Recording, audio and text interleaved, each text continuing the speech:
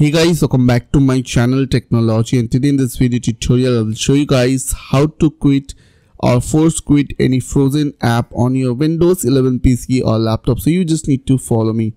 So the first step is you just need to right click on your start menu icon, click on task manager. After open task manager, click on process from your left side over here. Now right click on that app which you want to force quit and click on end task.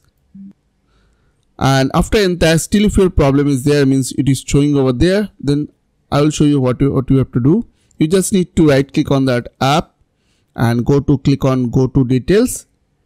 After that, right click and click on end process tree and click on end process tree.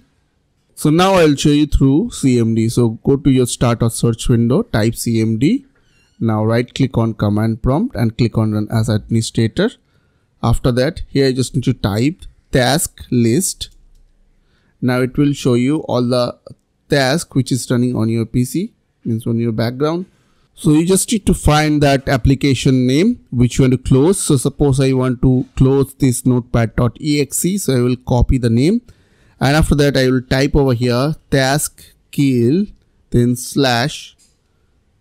/im space. Then you just need to type that application name over here, and after that press enter. So now as you can see, if I'll type once again task list, as you can see notepad is successfully closed.